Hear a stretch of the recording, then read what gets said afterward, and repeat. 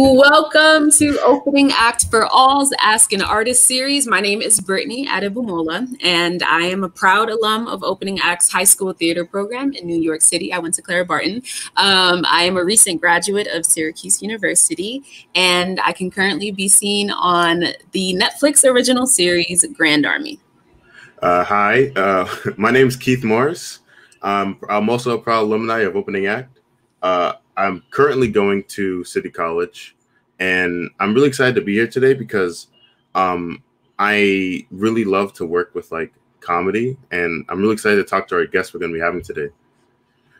Yes. Now, before we begin, if you're watching this on Facebook, just take a quick moment and share the broadcast to your feed. And if you're watching on YouTube, have you subscribed yet? All right, go on, we'll wait. We'll wait as long as we need to. Mm-hmm. Thank you very much. All righty. So today on Opening Act for All's Ask an Artist series, we are thrilled to welcome Guillermo Diaz to our broadcast. Now, Guillermo is a fellow and native New Yorker, and he is a prolific actor who has been in everything. Like The Chappelle Show, Weeds, stuff like that. And in Scandals. So let us please welcome Guillermo Diaz. Round of applause, round of applause. It's only the three of us. Round of applause. Look, I'm bowing. Yes, welcome. Yeah. We're really happy to have you here. I'm happy to be here. How are you guys? Good. I'm doing good. Right on. How are you doing? I'm good. Today? I'm just noticing my, I do all this horror art. We do it every Halloween for you guys do that? Money for different charities. And I was just like, oh, damn. I have a big old, horror piece behind me. I hope that's okay. I think it's totally fine. It's fine. Yeah. It looks really nice though. Yeah, it looks really good. Oh, thank you. Thank you. Yes. So for those of you who are watching, if you have any questions for Guillermo as we're, going through this, I don't even want to call it an interview. We'll call it a conversation. Yeah. Just feel free to leave your questions in the comments and we'll definitely get to some of your questions during the conversation. All right. So, when did you start acting? It's funny. I was in high school. I was a sophomore in high school. I went to high school in the Bronx, the school called St. Nicholas of Tolentine. And I was in my sophomore year, and a couple of my friends came up to me. We were doing a talent show. The school was doing a talent show. I had nothing to do with it. I wasn't a part of it. But my friends came up to me one day, and they were like, one of the guys dropped out for this. They were doing like a Beastie Boys medley of songs, and they were going to perform that in the talent show. And they were like, "Yo, one of the guys dropped out. Do you want to do it? You would be Mike D from the Beastie Boys." And I was like, "Sure." And we rehearsed and did it, and it was the first time ever I was on stage, and I was like, "Oh my God, this is what I want to do." So I was about 17 when I first, started, performing, and then after that, in New York City, this was the 80s. So they had Backstage when it was still the newspaper. I don't know if you guys remember that. You guys are probably way too young for that, but the newspaper? But so then I started buying Backstage and, submitting to all these student films and indie films and background work and just everything. And I just threw myself into it and was like, I just want to act. So I just did everything I could, That's really cool. I love that. You had friends that supported you in your acting career? Yeah. Everybody was pretty supportive. I also I did, like I said, I did a ton of background work in student films, and then I found an ad for a theater company called Impar Lab at the time, and now it's Labyrinth. I don't know if you guys have heard of it. It's Philip Seymour Hoffman. It was a part of it, and John Ortiz and David Zayas, Daphne Rubin Vega, all these amazing people. But I got into that theater company, and those became kind of like my sort of theater and acting friends and just friends. I mean, they became like family, and I was just lucky to be able to, we had a space where we would do plays and then meet every Wednesday and work on scenes and all sorts of different stuff. So that kind of became my whole world. But yeah, my family and friends have always been super supportive as well. That's awesome, dude. Yeah. Amazing. Can't say the same. Like 100%. Yeah, from my family, from my friends, they were, they're always just like, oh wow, you're into acting, that's cool.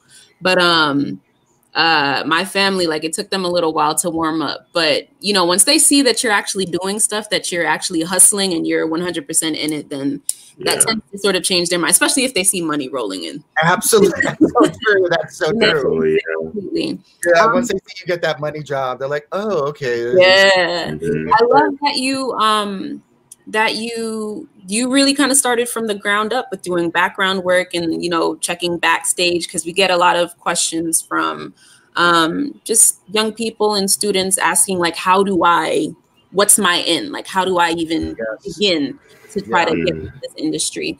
And, some people are lucky and they get an agent right off the bat. But for a lot of people, they sort of start like you. So I'm really glad that, to hear that that's how you sort of, got things rolling for yourself. Yeah. And it took forever. It was years. I think it was like 7-8 years before an agent even, assigned me or I got hooked up with an agent. But I think, like, now people come up to me all the time and they're like, I'm really good. I want to be an actor. How can I do it? And I'm like, I don't ever, I mean, I'm not saying this is it's bad that they're asking, but I don't ever remember asking anyone like, yo, how do I do it? I want to be an actor. Like, I knew this is what I wanted and I just jumped into it. I found backstage, and I just needed to just keep acting and that's all that mattered. All the other stuff, like, now I think people just kind of want to be famous and like all that stuff, and they don't really think about the work that much. Yeah. You need real passion for something like that. Yeah. So it does. It takes a lot of work. And again, like I said, it took a lot of time before an agent saw me in a play. They actually saw me in a play from that theater company, and that's when I first, got connected with an agent, and they started sending me out. But it was years before that happened. That's amazing. Yeah. So listen, for anyone who's watching, just keep at it. Yeah. Absolutely. If you want it bad enough, you can have whatever you want if you want it bad enough. You know what I mean? But you got to want it bad enough, especially in this industry. You know what I mean? Yeah. I mean, we've all had, and I've had so much rejection and, people saying I wasn't good or whatever, all that negative stuff. But in your heart and in your soul, if you know that this is what you need to do and what you want to do, then it will happen no matter what, Yeah. But it's hard to stay at it. It's hard to keep at it. So many people, fall by the wayside and are like, oh, never mind, I give up or whatever. But if you stick at it, then it'll happen. And would you say that it was just simply that passion for acting that kind of kept you motivated and kept you in it for all these years? Or were there any other things that sort of helped you stay on track? Yeah, I actually, in the midst of all of this, I went to a community college in the city called Baruch College. I think J-Lo went there, but I only went for 2 years, and then I dropped out because that's when I got an agent. But in college, I kind of wanted to. My parents were like, well, we want you to have something to fall back on, like a business degree or something. So I was like, fine, I'll do that. But when I was in Baruch, I just found myself gravitating towards all the theater classes and all the just everything that had to do with the arts. And then I had a couple of professors that really took me under their wing and mentored me and sort of lifted me up. And so those people were really, important in my life, and they kind of really helped me stay motivated and stay focused and stuff. And I think, on the way, I think everyone kind of hopefully finds someone like that believes in you wholeheartedly more than you believe in yourself sometimes. And that keeps you going, it keeps pushing you forward. So I did have that with a couple of professors, like I said, in the college, and that really helped me. Right. Yeah. Wow. That's amazing. We definitely all need, someone like that. The opening act community has been that for me. Yes. So yeah. That's so great. That's so awesome to have, right? To have a place where you guys could go and focus your stuff on. Yeah. Absolutely. Awesome. And that's another thing that stood out to me when you were talking earlier about joining the Labyrinth Theater Company. Yeah. And it's the fact that you were able to find community there. outside of, and I mean, I'm sure, yes, like in artistic community, and yeah, just having people to bounce ideas off, but people who are also there to genuinely support you, who you can call on in times when you're just like, I don't know what I'm doing. Yeah, yes. And I just remember us, we all just wanted to create. We all just constantly, we just wanted to create, and you know, we made that happen, and we helped each other, like you said. Yeah, so it was great having that. Yeah. I can definitely say having friends do that for you is really good, because I always imagine like being the opposite, where they're like, let's go out, do something, and then you're like, I gotta go act, and they're like, they're all upset, and it's like, man, it'll make you second guess, you know, all that stuff. Totally. Yeah, but having people push you into your passion, that's perfect. Absolutely. And it's okay to want to go out and have fun and party and all that stuff too. But, you know, I did all of that too. But, but my main focus was just coming back to acting and performing and stuff. Yeah. Yeah. Right. So what are the most important qualities that you think, you know, someone needs to make a career in the arts? That's a really, really good question. I think discipline, 100%, passion and motivation, and willingness to learn, you know, because you know, I never took acting class really, except that when I was in college, a couple of the courses were like theater courses. I guess that was kind of like an acting class type thing, but just an openness to learn and receive and always keep yourself kind of you know, just open to information and things that will help you in the craft. And yeah, so I mean, so number one, I think it's discipline and motivation, because those are the things that, regardless of everything else, if you have a lot of talent, there's so many talented people out there that don't have the drive or the motivation or the, you know what I mean, that willingness to just keep at it, and that kind of, you know, that sort of starts to kind of evaporate away, and they don't make it, or they don't continue. So you have to have that drive within yourself is very important, I think. Yeah. Imagine like going to the office, or not office, like the stage, and they're like trying to hire people. They're gonna pick the people that really put all their effort into it. Like, absolutely, if you put in like 70%, is it going to be like the guy to pick 100%? Yeah. I was just, I don't know if you guys saw the Chocolate Nutcracker with Debbie Allen. It's a new documentary. Not yet. This weekend. Oh, it's so good. I just watched it, but she is constantly telling her students that she's like, look, do not show up late, come in warmed up, prepared, because they will fire you. This is just a dance company that we're working on. It's still great, but out there in the real world, that you have to be 100% prepared and wanting it more than anything else. So it was such a great motivational like piece to watch. It's so great, and she's so wonderful. She directed a few of the Scandal episodes too, Debbie Allen, which was so awesome. That's awesome. Yeah. That is amazing. So we do have an audience question, and they asked, do you have any tips for staying motivated and focused? That's a really good question. I think for me, kind of to find like one thing that really gets you going. Like for me, I love Shakespeare. I've never done Shakespeare, but I loved it, and it would make me so happy. So I started buying like all the plays, you know, I started buying all the plays and reading them, and that sort of kept me motivated, and it kept, it was something that I was aspiring to. I was like, eventually I want to do this, and I want to be in a Shakespeare play. And so, you know, finding sort of new things that really excite you, and that kind of keeps you motivated. Yeah, at least it did for me. Find inspiration wherever you can. Exactly. Thank you. You said it much quicker and easier than I did. Yeah, I'm absorbing. Find motivation. Exactly. Yeah. Or inspiration. Yes. Yeah. So this might be is a personal question for me, but like when I heard about you, I was told you're pretty funny, you know, because you've been on like stuff like the Chappelle Show, and I thought that was really cool. But then I realized you were on Scandal. I was like, Scandal? That's funny.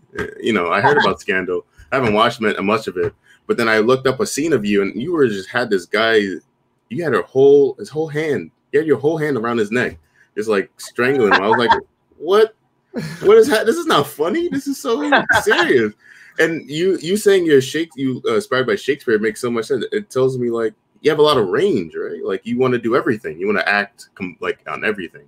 Yeah, man. That was also another thing with me. Like it didn't matter what the genre was. I just wanted to act. I just happened to sort of in the beginning of my career, just, you know, I got Half Baked, and then Dave cast me in Chappelle Show. I just happened to do a lot of comedy stuff. But when I was doing theater before that, I was doing a ton of drama, and I don't even think about that. I know some people are always like, hey, what do you want to do next? Like, I don't even think about that. I think about the work, and if it's a good script and a good story, and then I want to do it. So Scandal came along, and you know, luckily Shonda believed in me and thought I was right to play this insane spy with a heart. But yeah, and then after that, after Scandal was over, I did like a season of United We Fall, like with Will Sasso and, you know, Jane Curtin, which was a half-hour comedy on ABC. And so it's just, you know, like I just want to do good work. I want to work on good things. Now, do you find comedy to be more challenging, or the serious dramas? Oh, yeah. 100% comedy. Yeah. 100%. It's like a science, man. It's like with the drama, you just kind of go with your heart and with your instincts and it comes from the heart, I think, the drama, and, you know, feeling it. But the comedy is like it's like I said, it's a science. It's mathematical. Yeah. So it's definitely a lot more difficult for me. Yeah, I think. And which is more fun for you? Which is more fun? You know what? The drama is more fun for me. I prefer the emotionally crippled and, you know, socially awkward and characters. I prefer that. I prefer the tragedy and the darkness. Like that's more fun for me to play. What does that say about me, right? Like, I don't know. Yeah. Like to see people cry. Oh, we got a question from the chat, I think. Yep.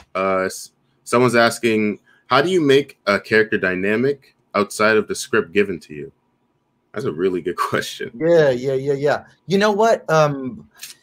For me, it's all sort of instinctual. Once you get in front of the camera and you start shooting, or while you're rehearsing, something kind of happens and you find little things that you know, that start to color that character.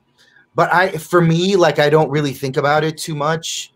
I think about it a little bit before when I'm reading the script, and I think of ideas. But once you get in front of that camera, it's a whole different thing, and you discover things and you start finding things and you're like, oh my God, this is who this character is, and it's kind of magical. And I think that's the exciting part for me about acting, because it's always, you discover new things. So I think just kind of, you know, yeah, just starting to do the work, and things just sort of start to happen. No, now I'm curious, because I heard some actors do some weird stuff outside of the screen. You know about the Joker, the people that acted for Joker, they did a lot of weird stuff outside of the acting space to really get in the character. Have you ever done anything like that? You had to go to that level, or was it just like just you acting in your room, just saying the lines over and over, getting that voice ready? Yeah. Like for Scandal, there were so many intense emotional scenes. I remember, you know, you go off to the side and just sort of stay by yourself and try to stay in that headspace. And but I don't ever remember doing anything like really weird or odd like that. I remember hearing that about, I think, Jared Leto when he was playing the Joker, or a couple of others. Something involving rats. Something. Really? Yeah, I think so. I don't remember. I just remember hearing that they wanted to be referred to as the character's name, and they stayed in character the whole time, which I admire. I love that. listen, once they call cut and I'm hungry and I walk past Crafty, I'm like, hey, you know, you kind of jump out of it. For me, it's easy for me to kind of jump out of it and then go back in, unless it's a super, super intense scene that you're working on. And then again, you try to stay in that headspace. Yeah. Yeah. It's really awesome that you guys have to like keep that headspace. I couldn't imagine acting like someone else for like more than an hour. Like, it's crazy you guys do it for days on end. It's really impressive. Yeah. But I think we had another question. Mm-hmm. It was what's your process for getting into those darker characters? Yeah, like what makes you make those tick? What makes that tick? You know, again, it's mostly I try to read the script a lot, so it's kind of embedded in my head, not necessarily memorize the lines, you know, worrying about that too much, of course, until you're ready to shoot, and the day before and a couple of days before, then of course you're memorized. But I do like to just read the script over and over, so the story and the world is in my brain like really, really well, so I don't have to think about it when I'm kind of acting. Mm-hmm. And you know, people talk about the process and stuff when you're doing TV specifically, like you don't have time. You don't have time. We'd be shooting, I mean, not to keep going back to Scandal, but we'd be shooting an episode, and then on day 4 of that episode, we'd shoot for 8 days an episode.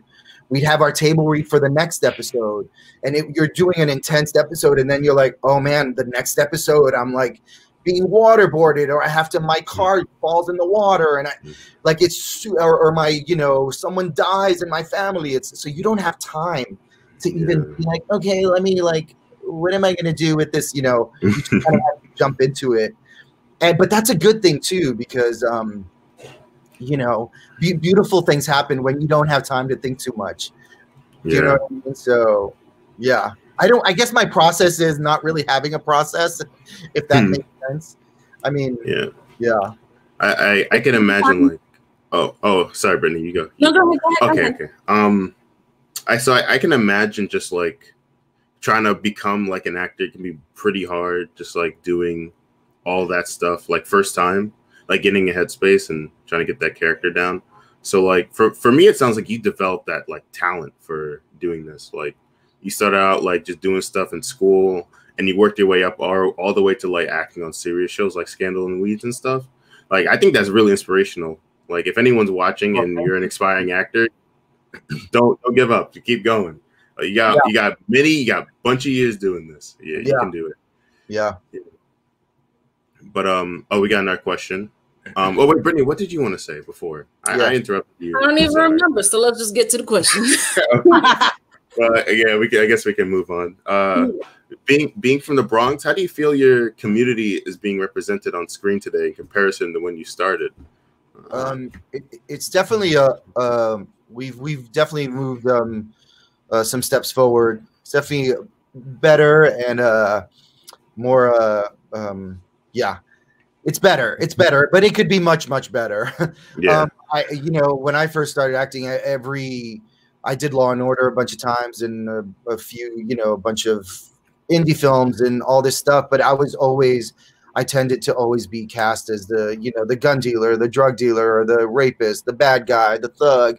Like I did a million of that stuff, of those characters. And at the time I was just like, you know what, it just is what it is. This is I didn't really think about it too much, but then eventually, you know, I started being cast in different roles, and it wasn't just all about that. But yeah, I do believe that for Latinos and for Latinos specifically, because I'm Latino, it has gotten better, but it could be a lot better. Do you know what I mean? Like I still would love to see a TV show with a lead. I mean, I think there's maybe one or two. I think like One Day at a Time. If that's not, I think that's still going. It's on Netflix. That's a Latino family, but you know, we don't really see it. We don't really see it too much. So I'm hoping that changes. You know, that definitely will happen. I feel like people are going to call for a change sometime, like soon. Yeah. Absolutely. And we need more, I mean, we need more people of color just as a whole, but especially, you know, Latinx folks who are seated at the table, because we have so many actors, but we don't have people in the rooms where, you know, those decisions about what kinds of shows we're going to put on our network and whatnot, and the kind of actors we actually want to see, this kind of stories we want to tell. We don't have enough people who look like us to talk like us in those rooms. 100%. Yeah. I feel like until those kind of people are in the rooms, we're not going to see the kind of representation on and off camera that we really not just want, but that we need. Absolutely. 100%. I totally agree with you. Yeah.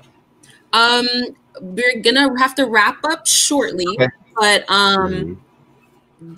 second to last question, do you have any words of wisdom for our young people who are watching? Nope. No. Good luck. Do something else. This career is very difficult. If you don't have the 100,000% passion for it, then honestly, find something else. If you don't find yourself waking up in the middle of the night, or the first thing you think about in the morning is your craft and loving to act, then then maybe it's not for you. But if it is, and you do feel that way, and it's a beautiful journey that is so like completely fulfilling and wonderful. So yeah, just if it's your passion, just like we've said a bunch of times, just keep at it. It'll happen. Yes, absolutely. And then that's great. And then the last question before we wrap it all up is, in 20 seconds, can you tell us one thing that's bringing you joy right now? Oh man! As of recent. As of recent? Oh, yeah. You know what? I've been doing a lot of when the pandemic first hit, I was like, oh my God, I want to stay creative. So I started finding all these photographers on social media that I love their work, contacted them, and I was like, hey, do you want to do a FaceTime photo shoot with me, or a socially distant shoot? It was all through FaceTime or Zoom sometimes. And I found all these, again, creative, wonderful photographers. And I did a bunch of FaceTime photo shoots. So that made me so happy, and it kept me creative and excited about working and stuff. So yeah, that's one thing that's kept me really happy. Oh, that's amazing. I love that you're constantly seeking inspiration. Yeah. You're never idle. Yeah, you have to. Yeah. You guys are awesome. Thank you so much for having me. No problem, man. It was great having you here too, man. I love getting this advice as someone who's acted before. I'm definitely going to use this in the future. Good, man. Yeah. I hope so. Good. Yes, it was a pleasure having you here, and thank you for being so open and honest. Thank you. Thank you so much. Yes. Alrighty, so for everyone who is watching, don't miss our latest How to Warm Up Like a Real Dancer on our YouTube channel, and follow Opening Act on Instagram, and subscribe on YouTube, and join us for our next live event, which will be happening next Friday, December 11th, and our guest will be Hampton Fluker. Alrighty, so thank you guys so much for watching, and we will see you Friday. Bye, everybody. Have a good one.